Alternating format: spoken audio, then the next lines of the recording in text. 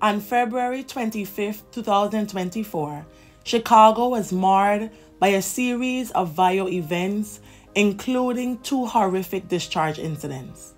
In the video right before this, I covered the first case where sadly, Keonce Gladney lost her life and 3 others, including her sister, were wounded. The link is in the description below.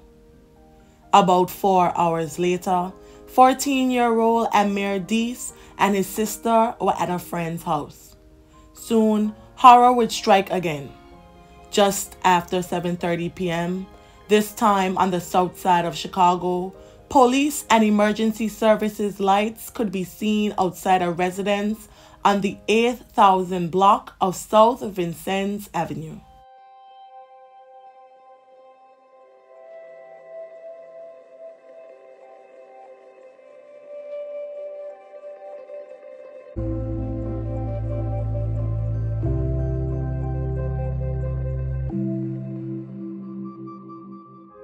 Two assailants, described as males, possibly as young as 14 years old, burst into the home, sparking a confrontation that escalated into a barrage of discharges. Upon arrival in an upstairs bedroom near the front of the house, police found 14-year-old Amere Deese, who was struck in the back, and 20-year-old Ladeverett Ringgold, who was struck in the abdomen. 36-year-old Randy Graham was also found with a wound to the chest in an upstairs bedroom, while a 16-year-old male was found sitting on a living room couch downstairs with a wound to the left thigh. Sadly, only the 16-year-old was alive. He was then rushed to the University of Chicago Medical Center, where he remained in fair condition, heading towards recovery. The night of the incident, police held a news conference at the scene with Alderman William Hall, who represents the 6th Ward, and they appealed to the public for information. Good evening. I'm Deputy Chief Sonora Ben of Area 2.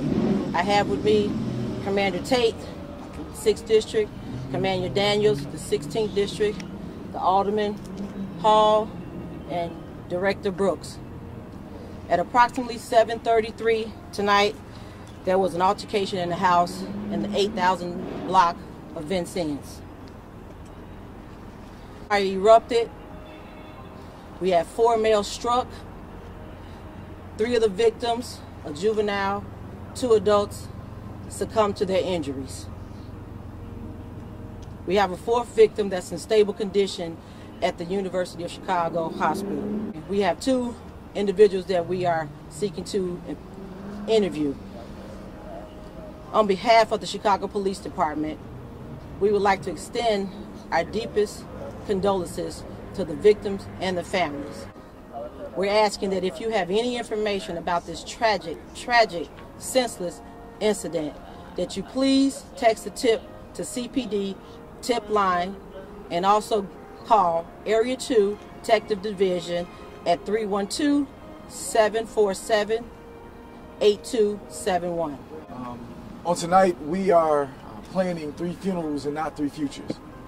And Chicago is way better than this. So for those of you that are watching, help us find these killers. Do not allow any killer to sleep on any couch, any bed. Do it for the mother that's crying right now. So again, we grateful for our officers, giving everything that they can. But again, Chicago, we're better than this. And so I ask that you join in as we get justice and do what we can to make sure that we again have futures and not funerals. Thank you. A crisis intervention specialist at the scene told news stations that those struck all knew each other but were not exactly blood relatives. As the investigation continued, more details were revealed via police reports. The assailants appeared to be known to some or all of the victims, though as of this video, they remain unidentified and no arrests have been announced. Furthermore, A motive has not been shared, but in addition to the suggested level of familiarity between the perpetrators and their targets, it was further stated that some victims may have spent time with the perpetrators earlier that day. Witnesses recounted the swift and calculated nature of the attack, with one assailant fleeing through the front door and the other through the back door, evading immediate apprehension. Crisis responder Andrew Holmes calling the triple murder senseless. The way it looks like they knew who they was coming to. I mean, especially if you're going inside of a home or targeting someone's home, but you're targeting someone's life. I'm feeling very sad about it because I love these people. Fred Smith says he knows the Ringgold family returning to the scene where he says they live with a heavy heart. It's really tearing me up inside right about now, and I just can't get over it. You know, it's too much going on out here. Ladeverett's mother, who was present in the residence at the time of the incident, recounted the chilling moments. As she prepared two of her other children for school, which was the following day, she mistakenly thought the discharge songs were from her son's Call of Duty video game. Her reality was soon made evident when she opened the door to check, but instead saw someone with a firearm sprinting out the front door.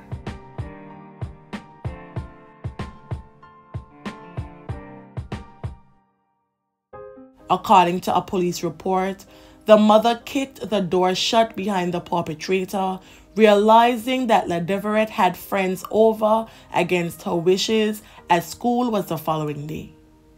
Additionally, she shared with police that earlier in the evening, the 20-year-old had gone out to play basketball, and when he got back home, he must have left the door unlocked because there was no sign of forced entry.